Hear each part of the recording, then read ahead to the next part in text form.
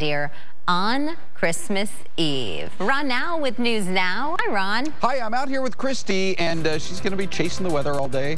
Boy, Christy knows her stuff when it comes to weather. And look at Christy, first of all, just look at these pictures here of how crazy it's getting. There's a great image right now. That's I-10 67th Ave. Finally getting a little bit of a downpour. A lot of people this morning saying it didn't hit my neighborhood. It was really light. This is what we're going to continue to see, guys, as we get into your 11 o'clock, 12 o'clock, 1 p.m. hour.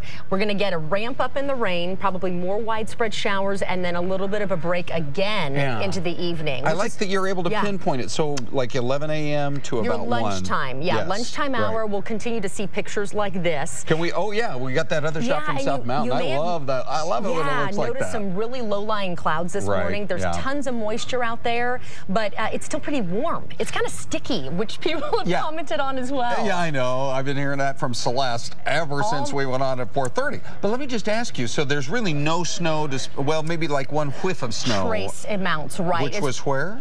So up into parts of the White Mountains, and additionally, as we get up into Flagstaff, the timing on this in terms of snowfall, best bets are going to be actually into Saturday and Sunday. But as far as today goes, trace amounts. A trace up around Globe. Yeah, it's not cold enough yet to really make that snow stick to the ground. So can I just ask? I thought that this was supposed to be a La Nina. No, and you're right, but that which doesn't means necessarily not a lot of precip. Not a lot of precip. So what's going on? Well, it's winter time. It doesn't mean that we can't get any of it at all. First day of winter yesterday, so this is kind of ramping up.